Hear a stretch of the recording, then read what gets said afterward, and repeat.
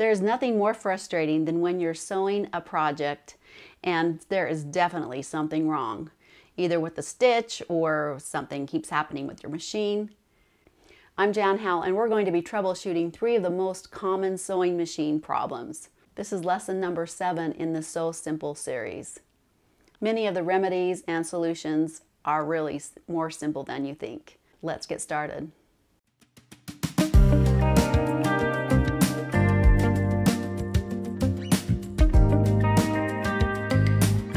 When you're trying to troubleshoot and figure out what's going on, I recommend getting a bunch of just fabric scraps, little pieces of fabric that you can just test the stitch without having to use a whole big piece of fabric or ruin your project.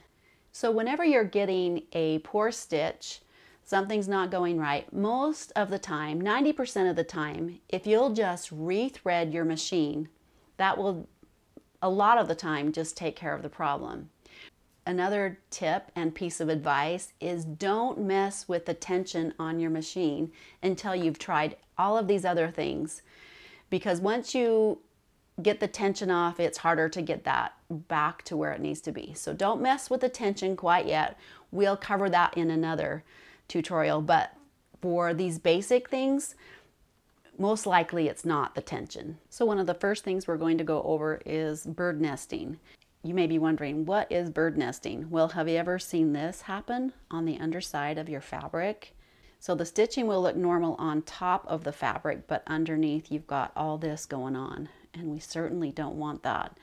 There's a few things that can be going on.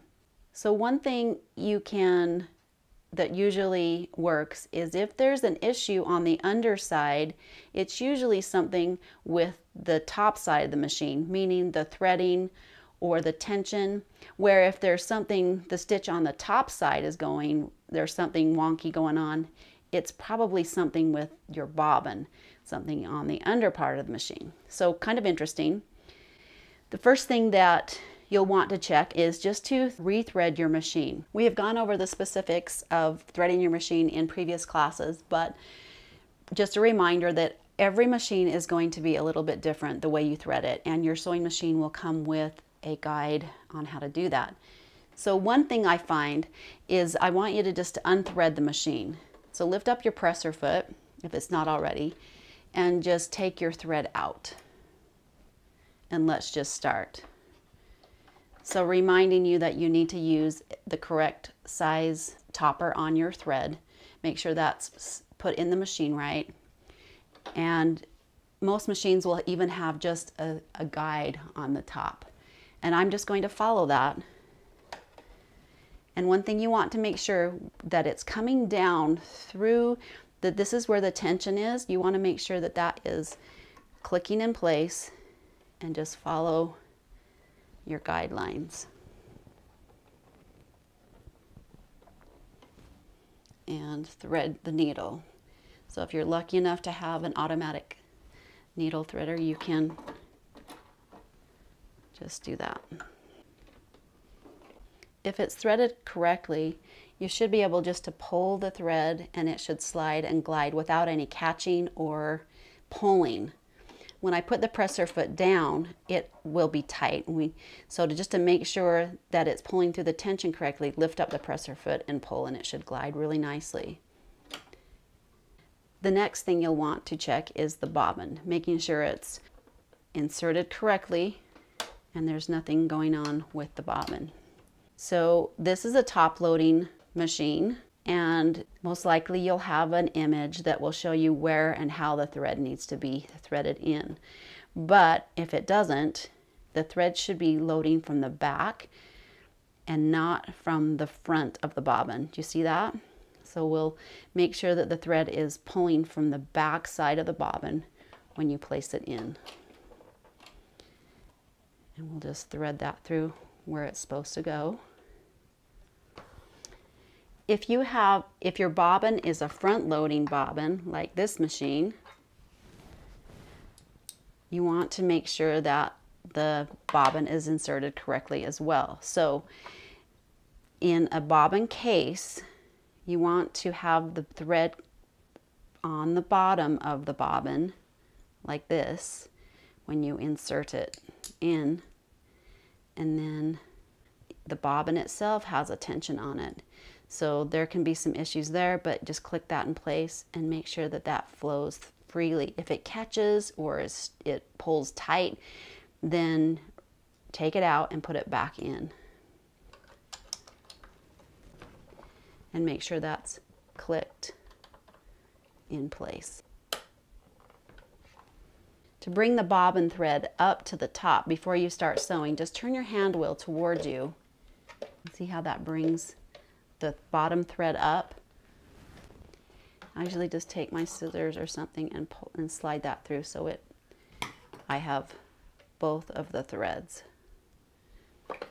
And with my presser foot lifted, that should flow really freely and smoothly. If it doesn't, there's probably something going on still. So, and rethread it. So it should pull really nice and smooth. Another thing you'll want to check is to make sure that you're sewing with the correct size needle for the project and the fabric that you're sewing on. I have a sewing machine needle guide that you can print out that will give you all the details of which type and what size of sewing machine needle that you'll need to be using. It will make a huge difference on the quality of your seam and stitch. Another thing that's a kind of annoying, not really a big deal, but this nesting and this bunching up of the thread at the start of your seam. It's not a big deal, but it doesn't look very nice.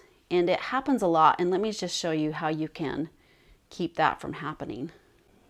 When you're starting a new seam, make sure the thread is threaded through the presser foot, and on the first 2 stitches, if you'll just hold those threads, so put your presser foot down and then take the threads and just hold them back for just the first few stitches.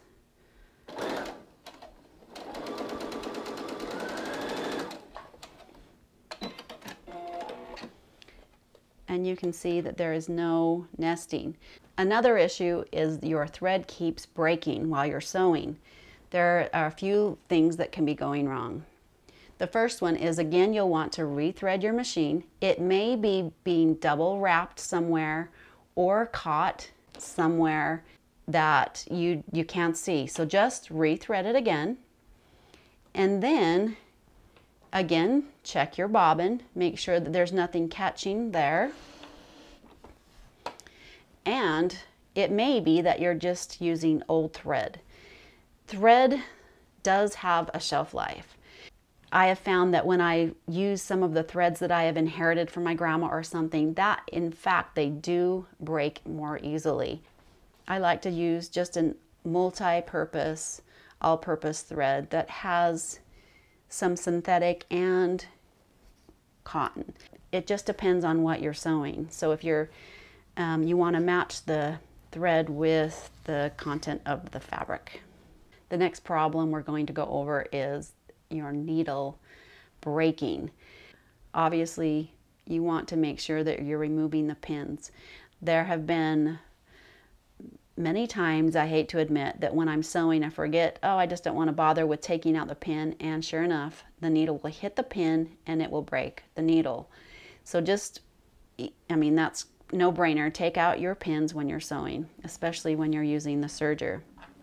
The next thing that can happen is if you're using a different presser foot and you're using, let me just show you, see how this presser foot has some room that I can use a back and forth zigzag stitch and the needle's not going to hit anything.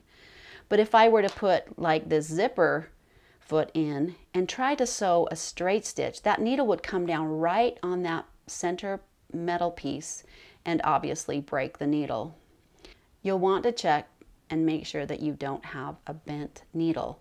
Sometimes it's not real obvious, but if you've been sewing on something that's really thick or a dense fabric, and you may just have a slight bend in the needle, and that will create some problems and the needle will eventually break. And you don't want it sewing down on the metal plate either.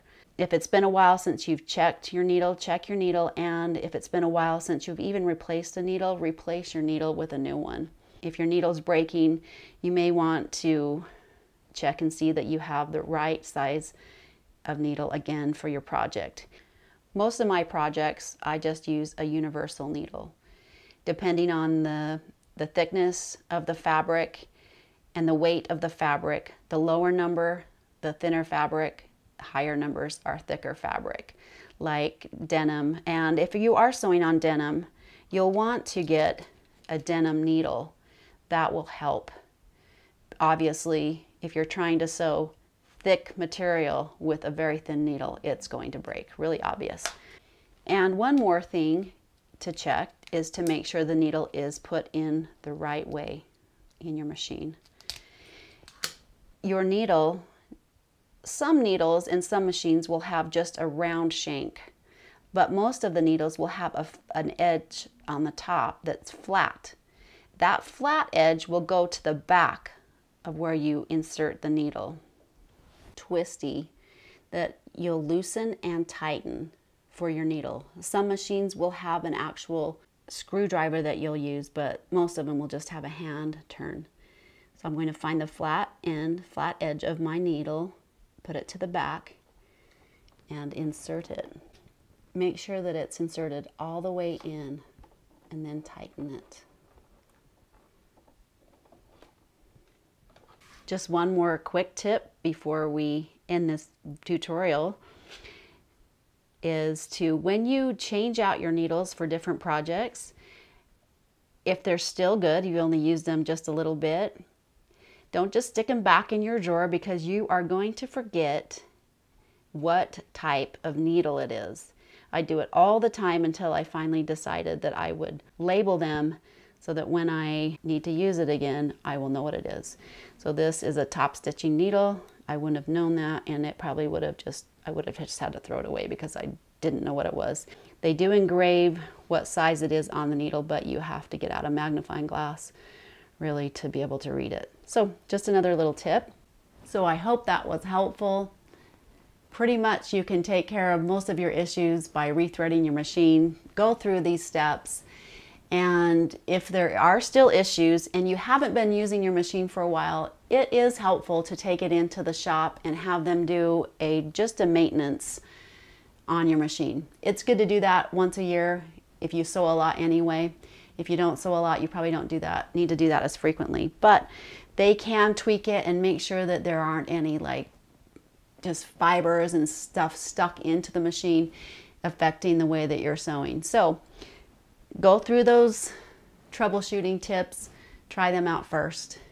Sewing doesn't need to be frustrating. There's things you can do to take care of these issues. Reach out if you need to. If you have questions, be sure to send me a note. Check out the other lessons in the Sew Simple series. Have fun sewing. Make sure you're subscribing to the channel.